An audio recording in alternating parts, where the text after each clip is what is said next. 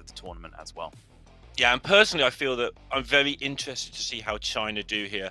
I do know that, obviously they lost quite strongly in the end to the Americas region, but they did get an awful selection of heroes in that last lobby. Okay. So let's have a look. We're straight into the action. I didn't realize we were going to get this quick. That's good. What have we got? We've got a cookie. What's that? An Omu on the bottom left? That is an Omu, yes. A server farm on the bottom right. Mm-hmm. And don't pick the blue thing. That is a Vol'jin, I believe. They're going to pick the blue thing. That's fine. We shall see. What do you like out of that selection? I would probably go with the Vol'jin, but yes, I can't read the tribes, which is important information for whether or not Vol'jin loses or gains a few percentage points in that regard. But it does end up being the Vol'jin, I believe, that was selected. Chalonga here on the Jandis. So there's likely tokens. We can see a Murloc, so there's at least a Murloc's in. Yeah. Not the Murloc she was looking for, though, obviously. Hope she gets a token next turn, because I like watching Jandis turn 2 tokens. It's straightforward when you see it, but it's messy. Hooktusk, Tyler, token. Talk about this if you'd like to start off, because that sounds like a dangerous combination of things. This is the lobby, basically, for Tyler on Hooktusk. This is the kind of lobby where Hooktusk is closer to 3 average position than 4, which makes him by far away the best hero in the game when you get this double token lobby. Murlocs are in, Beasts are in, Pirates are also in, which is a very useful minion to use as a token as well. And Quillballs are in, which gives you a 3-1 to buy as a target to then hero power, and the 1-2 as a target to roll into from the hero power to then cash out afterwards. So Tyler hitting that token early on the Hooktusk with the perfect lobby. Early days, of course, but I do think he has a small but significant edge over the rest of the lobby right now, just because of the hero he has and the way that the lobby is broken down in terms of tribes. So let's keep talking about Tyler just for a moment while these go through the opening throws. What curve do you think, how long will he stay low on Hooktusk, trying to accumulate those triples? I imagine it will be Shiny Curve, staying on 1 for as long as possible, farming up triples, looking on Hooktusk. You are super greedy. You're looking for 2 to 3 triples before you even start going up, and then start pushing up from there. We do see at the top, I believe that's Elementals banned, yeah. Elementals, Dragons, Mechs being banned, which means the quick power curve into the Dazzling Elemental is not there, as we've been talking about throughout multiple games. But it also means that you have to go pretty high for your triples overall, because even the consolation prize of the Mechano Tank is taken out of the game as well, with the mechs being banned out. So this is very much a 6-drops lobby, in my opinion, which means that if Tyler does stay very low and farm up triples for a long time, there is then a lot of work to be done in terms of leveling back up again. So we shall see. Picks up the Acolyte, states an intention as well. Obviously, it is still 1 drop, so you're going to take an Acolyte anyway. But yeah, there's a triple. Just get those heroes cleared up. On APAC, they have got, they've got Jandis with tokens in. They've got Hooktusk. They've got Diablo. We've seen what that can do. There's a lot of discussion about that. I'm sure we'll get into later. And there's a Sneed. That looks like a decent selection. La hero powered, what was that, Beast Pirate through the opening turns. I believe you get the exact breakdown of what you have hero powered over your 3 turns. So 2 Beasts and the Pirate there were being offered from La. Picks up the Rat Pack, which is pretty nice. Having his cell level curve being the Quillball, getting that double blood gem means that he is going to be able to approach a tie against this Sneed. But I imagine, Kinder Surprise, 2-2 pops out, and La is going to lose the fight. Yeah, and Sneeds is just so dangerous, the way it can defend itself early, and then because it can defend itself, it can level fast, and then it can just make big Sneeds things, like just dump the first things eventually and move on. And that happens so quickly.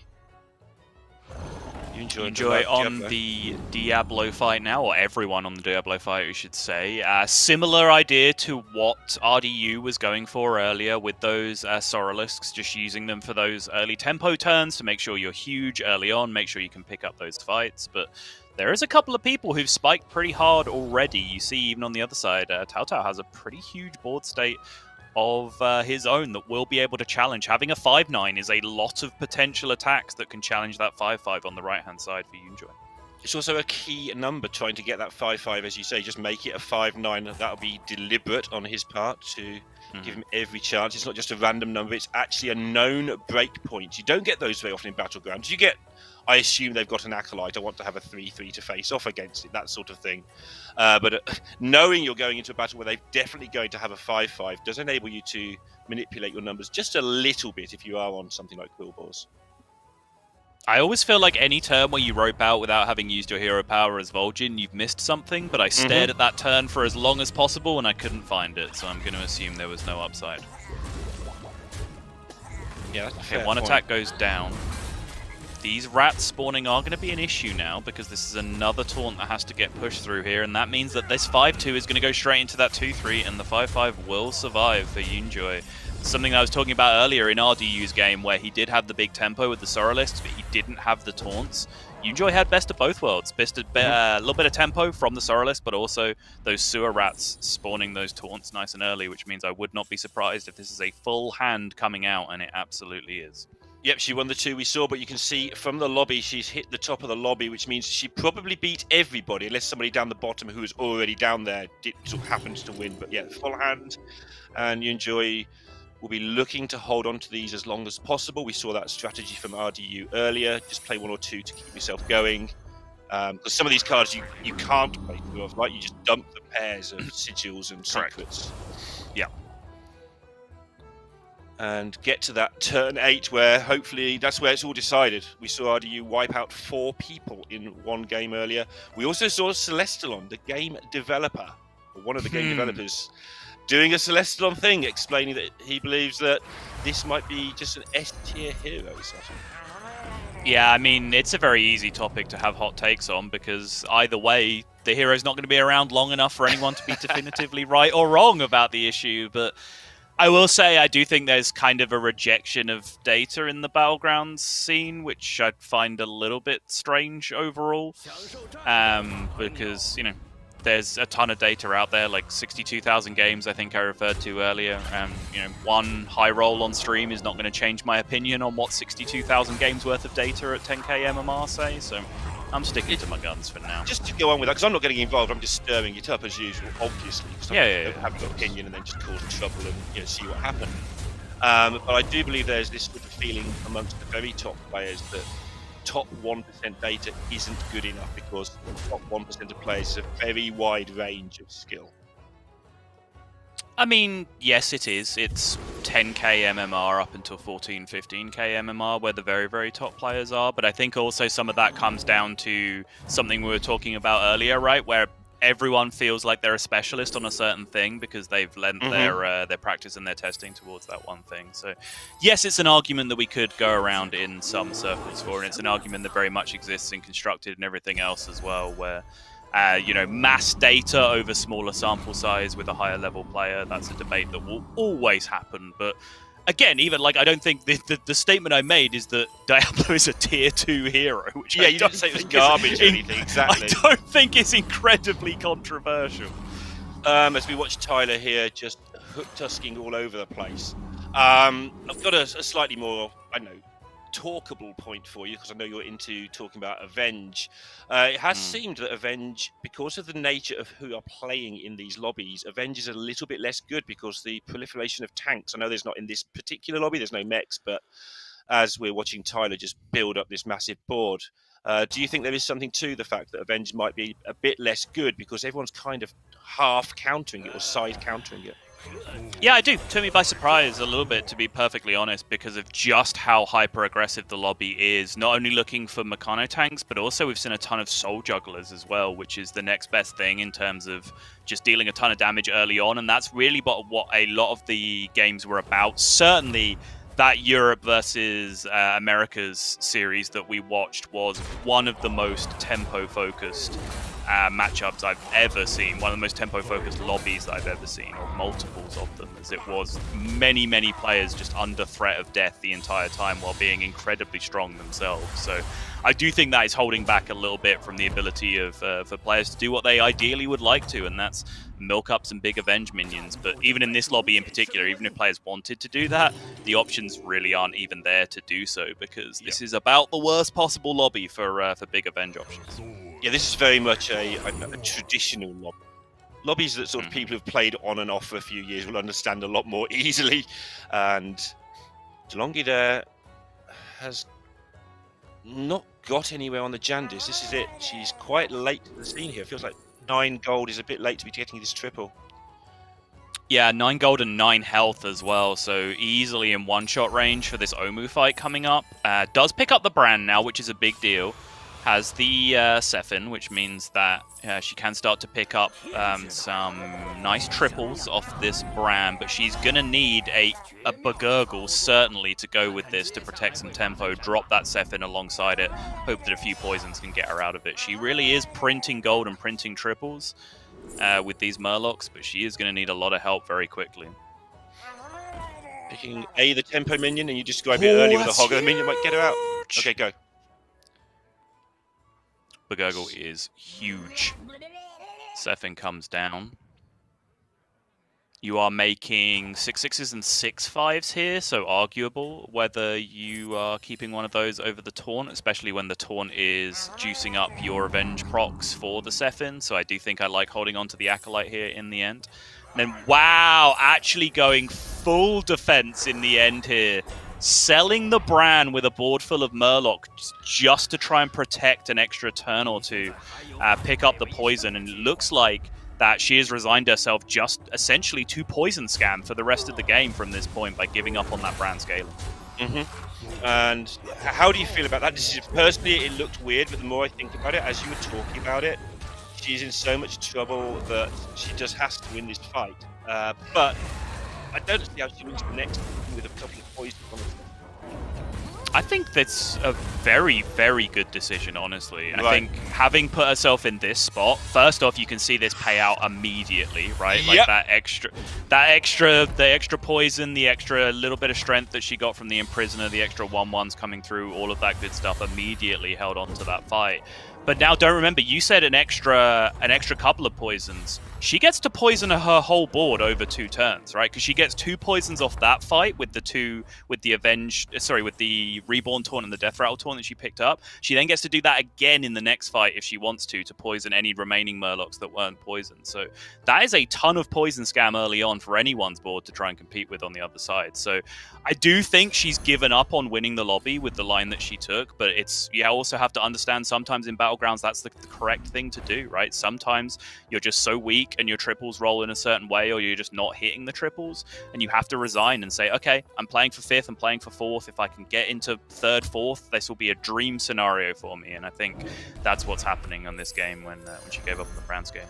Yeah, it looked like a turn 3 or possibly even a turn 4 token that she decided to roll with there, because she had nothing on turn 1 for sure, and it looked very, very slow. So something went wrong, and she failed, and then she got given the token. So it's like, I've still got time, and went for it. But this isn't the Diablo turn. This is where Yunjoy gets to reap the benefits of that turn 4 massacre. Can she do it again? And this is looking very similar to the board RDU had on turn 8 earlier today. It is looking remarkably similar indeed, yeah. Loading up all the loot, dropping Wind Fury on a big Sorrelisk, which I believe was the exact same thing RDU did as well. Difference is that Yunjoy has already tripled here into the Pale Scale, which I don't believe RDU had done at this point, but still immensely strong. And again, would not be surprised if she does do a ton of damage and pick up multiple kills here. Yeah, this is the turn earlier where RDU did actually put 4 people out of the game. This lobby is a bit higher health. I don't think Yunjoy will be able to kill that many people off, but yeah, it's going to look good for her after this turn, I think. Watching the action unfold for a moment here.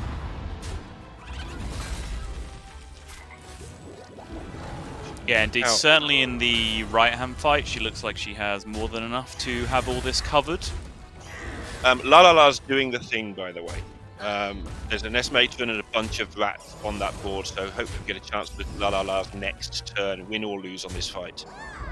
Because he's accumulating a large amount of gold in his hand. Yeah, didn't get the full milk though, did lose out on an extra 2 to 3 procs from the Nest Matron because it ate the hit before the rat detonated, but that is a lot of value already. Picking up 3 procs off the Nest Matron, one of them being a Tide Hunter, representing 2 gold. That's a ton of extra gold for him this turn. Yeah, and just watched all those health bars just go down. DeLonghi had a very good run there, as predicted. Yeah, and Tyler has done the thing as I described. Looks very much like he stayed down quite a lot early on, and now you have seen him make his way very safely all the way back up to Tavern 5, taking triples into Tavern 6 minions, while still having that 19 HP buffer. So turn 9 at the moment, no one dead at this point. Tyler knows he can be as greedy as he likes, 0 chance of dying because of the damage cap that was introduced into the game. So he can still afford to be taking setup turns here, and that is beautiful. Played for and got, says Dave Lister, as Tyler throws down the Defender of Argus, hero powers it into exactly the bird to be able to proc that gold. Just want to point out that you said that nobody died. That means Unjoy survived with her Murlocs on the Jandis, and now will be in a position to find another Bran or something and just get rolling from that point on. Yep. Brands, Myexnas, Reborns, Divine Shields, whatever she can find to make that board just scam a couple of extra places, because that's all she's trying to do. This is free real estate at this point. Any position she climbs out of 8th is profit at this point, because she made the correct read on the situation of understanding that she needed to go for something a little bit different than the standard brand scaling. She would have been dead already from what we saw of just taking the conventional line. Yeah, we saw this from Simi yesterday, actually, against APAC. Nowhere near the same sort of play where she had to dump a long-term board, but she just went for a couple of tempo turns knowing she was dead, survived on 1, came 4th or 5th, and they won by 1 point after 3 lobbies. Nice. And although Radu grabbed the headlines, you know, those 2 or 3 points scammed further down are just going to keep you going. She has here hit the worst possible matchup, though. She just has 6 or 7 poisons with her board laying out and Divine Shield. These multiple layers of death rattles with the Baron is a big problem for her to fight back against on the other side. We're just looking at these Murlocs are fairly healthy. Yeah, but right now everything's just marching through in order. Okay, that's a big deal. We'll see how much juice is left in this other side here. Oh, the Imp Matron!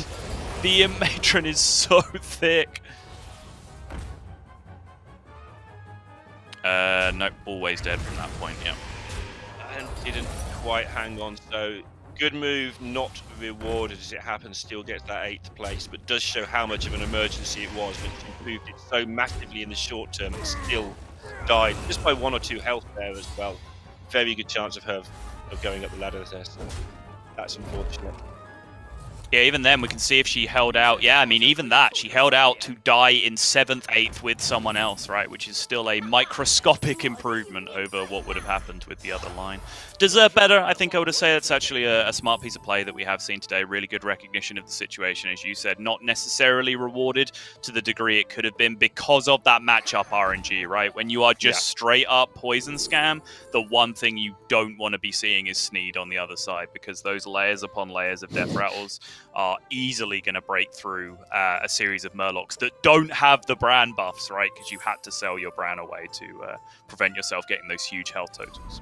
Hey, it's rapidly getting to the point where I never want to see Sneed on the other side, no matter what the state of the game, I don't think. It's getting ridiculously strong. Right, La La La is still building up on the... he's cashing in, sorry, on the Avenge he used earlier on, so... That board has gone from not a lot into a pretty giant-looking beast board in very little time due to all this free money accumulated. Took his damage all the way down to 4, which is something you've been advocating, and now is sorting it out with what he gained. Indeed, yes. Hero powering beasts as well, which, yes, he is pretty much fully into beasts at the moment with his board. But I imagine if he has any intentions of going to 6 anytime soon, switching to shooting beasts is something that you would quite often divert into late game with Cookie, just because you open up Myexna as a hit, which is, you know, one of the generically strongest minions that you can get in most late game situations. Because if Myexna's in, then the Reborn Snake is in, and the combination of those 2 cards together are basically a welcome addition to any comp in the game if you can pick them up. So seeing Cookie even not on beasts switch to beasts in the late game is a fairly common sight, but no surprise that La La La's going for it here with all the upside he has for extra beast synergy with his existing board. Yeah, hitting a Golden here would be huge as well in the short term, obviously, with the Golden Parrot hanging about. We all know what that does. So pretty terrifying on top of the Mexer synergy you described. Haven't seen PF much. We'll look at what's left of his board over here. Well, there's an Amalgadon. That's always a good sign for an Omu. Yeah, it's going to be in a potential little bit of issue here, depending on where these last couple of attacks go. Not there! That's not where you wanted it to go. Okay, hits the lowest possible damage amount that could come out of the Imp-Mummer in that spot, which should be enough to see him survive from this position. Yeah, it was looking very iffy there. If the last thing goes into the Imp-Mummer again, it just drops one of those nightmares that it can sometimes do to you. But yes, he survives and seems to be quite strong, but we need to look at that again because he did lose that fight. Yeah, lost the fight to, again, similar story to what we were talking about in the Europe versus Americas series, right? Is Island Cat is just full tempo here with demons and a single soul juggler, but more and more we start to see the games not really go long enough to reach the point where full tempo boards really got punished and outscaled by their late game counterparts, because we are already seeing that scenario, right? With Diablo in the lobby in particular, right? I think Diablo accelerates the lobby quite significantly. That's one thing that is very difficult to argue with because of that ability to kill 2, 3, 4 people in the same fight. Even if you don't kill 4 people in the same fight, just dealing late game damage to 4 people in the same fight is still a very, very big deal in terms of speeding up the lobby. And then by extension, that means that these kind of tempo boards with soul jugglers or with mechano tanks can just hang out for a little bit longer and actually reach those top 2 positions that normally they'd be falling off around top 4. Yeah, Island Cat's got one of those builds that just looks like he's done really nicely with what he's got. Picked up the Amalgadon. He spent a long, long time thinking about this turn as well to work out how to get the Amalgadon to sort of do something. Got an okay roll on it as well, but there's no Divine Shield buff for it anywhere hiding. He's not be able to get that. So it's just a random poison minion at this point. I like this diversion as well. Obviously, we don't necessarily see the thought process, but I think what happened is Island Cat moused over his opponent, saw Beast 6, understood what that meant, and knew that no amount of Soul Jugglers and Demons were going to kill 6 Beasts and a Baron, which is what Beast 6 generally means when you see it in that late game position. Tried to switch as quickly as he could to his own poison scam, similar to what we saw earlier from the Jandis, but we can see it's nowhere close. But it was at least an idea, and an idea was better than no idea. I think going into that fight with the Soul Juggler comp was straight up conceding, having checked what your opponent was playing, which I'm sure he would have done. Yeah, and Tyler tearing through the lobby on that hook just really. Yep. 36 on the high main is going to be enough to chew through all this stuff on the Omu side as well, which means it looks like Omu is going to go down, and we are going to have another very, very good performance from Diablo here going into top 2. Yeah, against the teammates. So APAC are going to be in an okay position because they're going to pick up that bonus point for winning the lobby as well. And now we get the exciting bit for the cast is where the players are taking it deadly serious, and we know it doesn't really matter. But it'll matter to both of these players for different reasons. Tyler always wants to win everything he does, as do most of us, of course. And usually yesterday, she'll be feeling a little bit of pressure because she was the last person to make a mistake on the team yesterday, which is really unfair, right? Because she was the one who was in the position to save the match in the first place. But she did. Oh, really? What happened? Oh, was this the poison that didn't get on the board or something? Yeah, she had a poison that was going to give her probably, I don't know exactly, but sort of a 30 to 50% chance of winning the final fight, and she timed out. Okay. That is certainly unfortunate. You can see she's a seasoned pro, though, because on her first roll of the turn, she hit a triple Icky Imp and did not even pause to smile with bemusement at the triple that she was given. Just rolled straight past it and kept on going. That's how you know it's serious time. Yeah, absolutely. The bird person's just been there a significant amount of time. I keep highlighting that because I know you like to highlight how I didn't like bird person enough. I haven't even mentioned it. You're just burying yourself. I've just learned from Raven. Yeah, fair enough. Don't let Sottle bury you, just get there first. Okay. Looks like Tyler's board is huge. Tyler's board is indeed huge, yes. I think even with the addition of the extra huge minion on Yunjoy's side, which is going to come on the far right anytime now, still very unclear as to when exactly it decides to show its face, but there it is. But yeah, I think Tyler should have still more than enough to have this covered. The simple problem, though, is that he's extremely unlikely, I would say, to be picking up a lethal this turn. But it does mean he will have access to the loot, and Yunjoy will not as you get down into this head-to-head scenario, which should set him up very, very nicely for just being able to do the same thing again on a future turn. Yeah, he also has the more straightforward game plan. Just trick all the things you've got, maybe get another poison, maybe find a Hydra. That's probably too late for a Hydra, probably not required. Look at her board, actually big enough. And Yunjoy still has to make the comp a little bit more cohesive.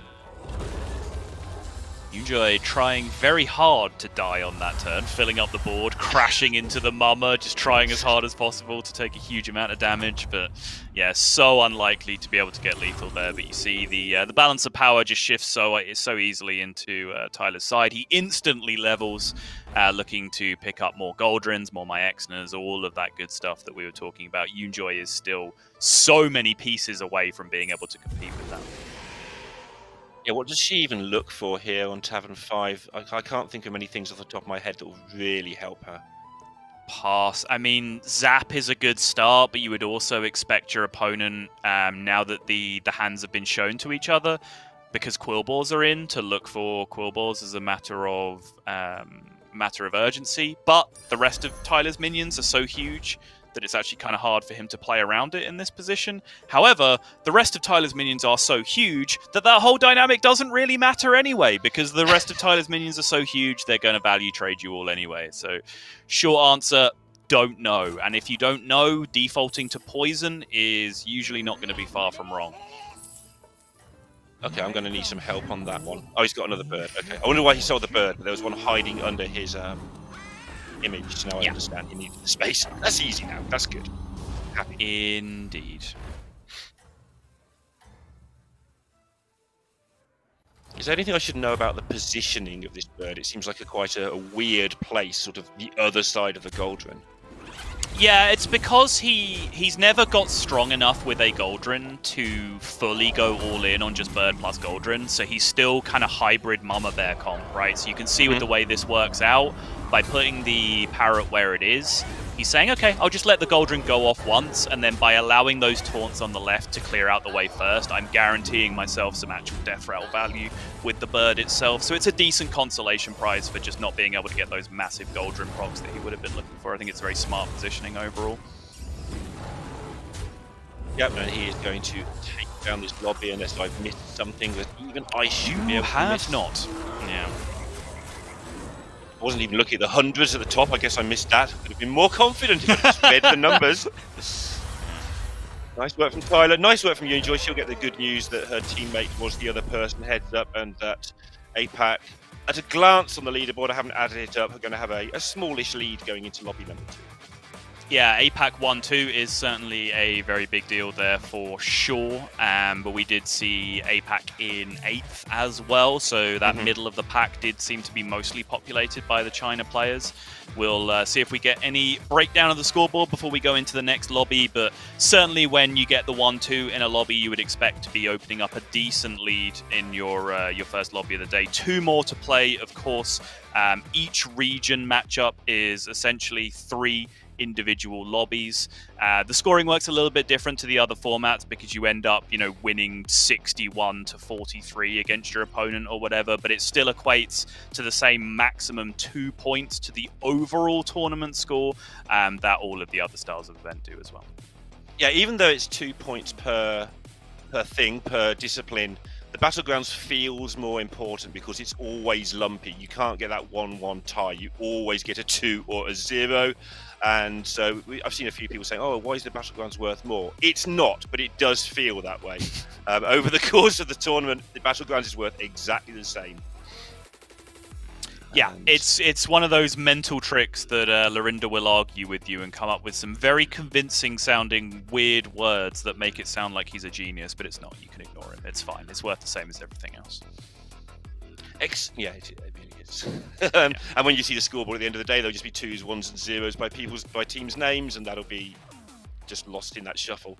But the points are added up onto the whole total. It's not just a match between the two teams, and the 2 points here would put APAC level with China, and losing it would put them 4 points behind in that league table. So it's a good. Yeah, and there we do see the results of that first lobby. We see 1st, 2nd, 5th, and 8th. So that 5th from Jinbei is actually quite a big deal.